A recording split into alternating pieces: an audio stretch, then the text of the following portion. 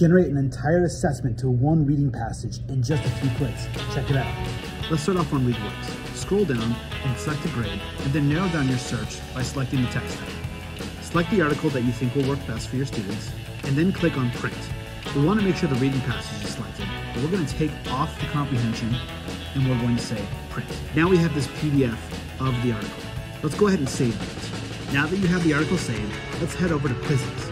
Once you've logged in, let's head over to Create. We're going to generate a quiz using the AI, so let's select Quiz.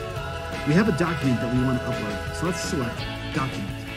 Let's upload that downloaded file from Readworks right into Quizizz. Once it uploads, select Generate Questions. Quizizz automatically generates the questions with the correct answers ready to go. When you're ready for your students to join, go ahead and click Publish. Now your quiz is ready. Let's go ahead and start a live quiz. There's two options for you. There's a classic where students answer at their own pace and you'll see the results, or the instructor based. Let's go ahead and go with the instructor's pace. You can select your preferences here, then hit Continue. Now your students are ready to join.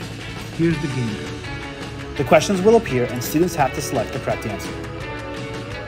The students will get a notification whether they're correct or they are wrong, and there's even a leaderboard. You'll quickly see analytics of the class too, so you know how the kids are doing. For more tips and tricks, be sure to follow us.